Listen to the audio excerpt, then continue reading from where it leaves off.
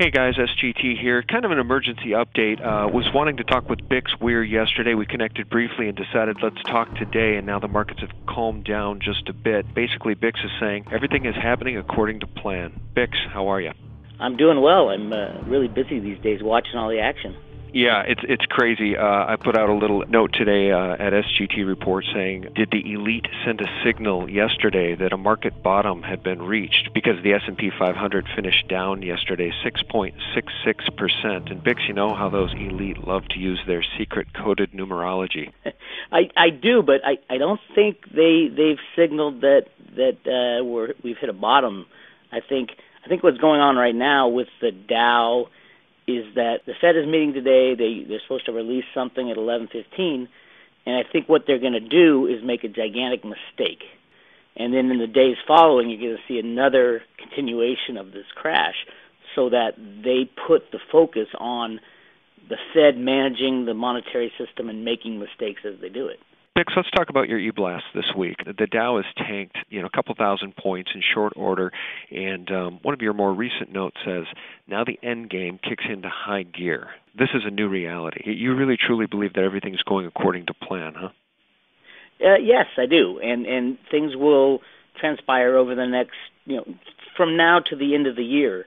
We're going to see a continual decrease, an increase in the velocity of that decrease, and we're going to see the main battles right now for the bad guys are in the silver markets, and they are doing absolutely everything they can to project to the world that silver is not the place to be, silver is not a monetary metal, and silver is not a safe haven.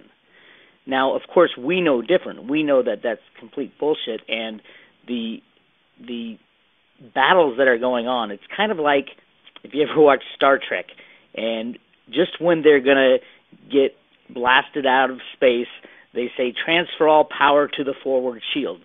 That's what's going on right now. The banks are trying their best to protect silver and not gold, although they're both run off computer programs. Silver is the metal that can destroy the entire monetary system. Taking out J.P. Morgan would start a crash in the derivatives market that is unrecoverable. And that's where all their power is going. Protect the silver market so that people don't rush in and buy physical silver. Yeah, those of us who understand this silver story know that we're right. We know that we're in the right. We know that we're on the right side of the trade if we're long, especially if we have physical metal. And, frankly, as disappointing as the recent near-term silver performance has been, relative to the dumping and the absolute annihilation of the stock market and stocks, silver has really helped retain purchasing power. It's actually helped us retain our wealth. It hasn't crashed, and that's the bright side. But it does feel like silver should have gone up $4, $5, $6, $7 over the past week if it was going to track gold. What is your perception of where we're headed still over the next 6 months? Because it seems to me as long as these guys have the ability to crush silver with endless paper, we're never going to get past 50. You're right, except there's a few things to think about. Remember back when silver went from $25 in January to $50 by May 1st. That was Bill Daley, who is Obama's chief of staff now. He was in charge of the silver rigging at J.P. Morgan. Now he's sitting right next to the president. He allowed it to go up to 50. He slammed it down. It's still on a computer program. The key is that where would we be today if we started all this trouble at $50 before they slammed it? Would we, if you run the scenario, they've been slamming it ever since May 1st, silver should be $200, $300 today if it was allowed to trade freely from May 1st on.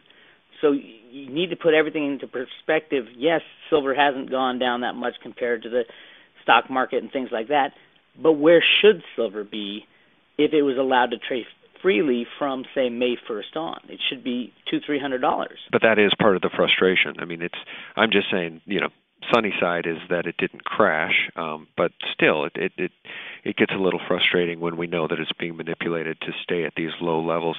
You wrote in an e-blast earlier in the week, you wrote, quote, very important. There's a serious lesson that the world must learn before we return to a gold-silver standard. That lesson is that unbacked fiat money is a curse on humanity. The good guys have cleared the way for massive hyperinflation to destroy the global unbacked fiat monetary system.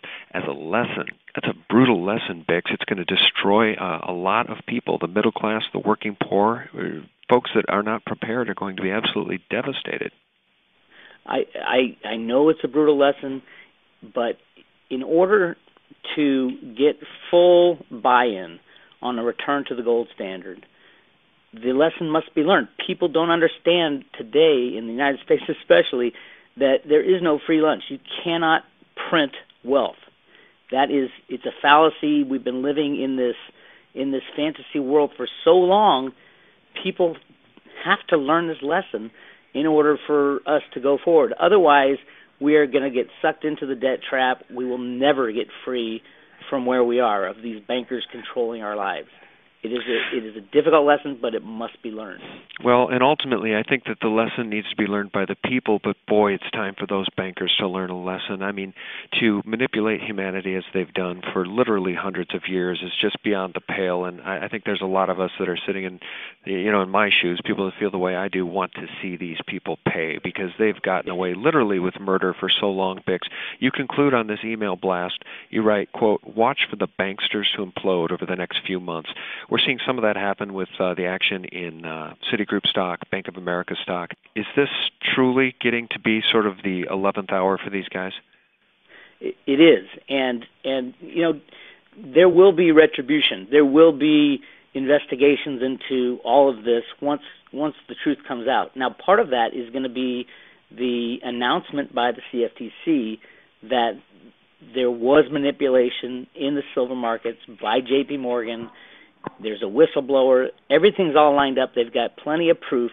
They've been waiting for the moment, and that moment is very near. I would between now and the end of the year, that's going to happen. And just imagine what that's going to do to the understanding and the psyche behind silver. And if they do that and remove J.P. Morgan from their position of controlling the market, we will get back to a free market in silver. Who knows what that would be? Things are rapidly changing.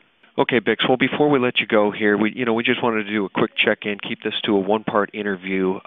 We want people to understand that if you are in silver, you are in the right trade. If you're in gold, you've done extremely well over the past couple of weeks. But ultimately, if you look at the long-term charts, silver has still outperformed gold in the 10-year, the 5-year, the 3-year, the 1-year chart. You had a subscriber ask you recently, why hasn't silver taken off? It went up to 42, and now it's down to 38.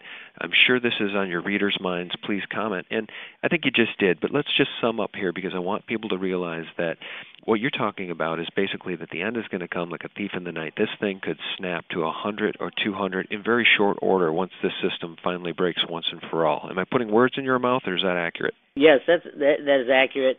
And when it will come, I'm putting together a timeline right now. Hopefully it'll be out this week. And it kind of breaks down what my timeline is over the next.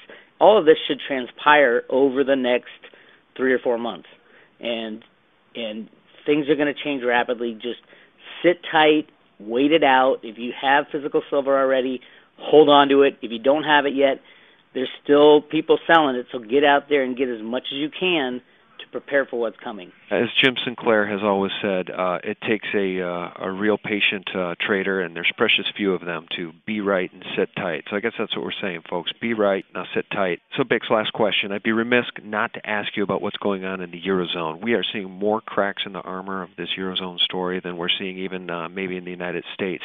What do you foresee for the euro currency and then the dollar? If you listen to Lindsey Williams, the euro is going to go before the dollar, and it'll be about a week that it takes from the crash of the euro to the crash of the dollar. I'm on that page, but it's all fiat currencies are blowing up now. The entire unbacked monetary system is unsustainable, and we're going to learn that lesson very, very painfully over the next few months. Okay, and parting words of wisdom, any last thoughts? I would say, remember when you buy physical gold and physical silver, that's money that you have in your safe deposit, well, hopefully not in your safe deposit box, in your safe, that is money.